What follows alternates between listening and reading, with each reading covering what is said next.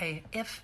you're writing anything with a fantastical element to it, something that has magic realism, a kind of a level of reality that is more so, that maybe has creatures in it, the way Game of Thrones has dragons and witches and stuff like that, or just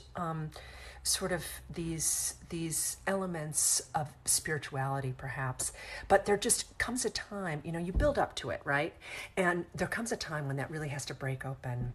And that's a really do or die moment, because of course from then on you really have to make sure that this world, as you push that envelope to make it really interesting and juicy for readers, but you have to make sure that this world is believable and doesn't kind of break into the realm of just silliness, So that's where I am.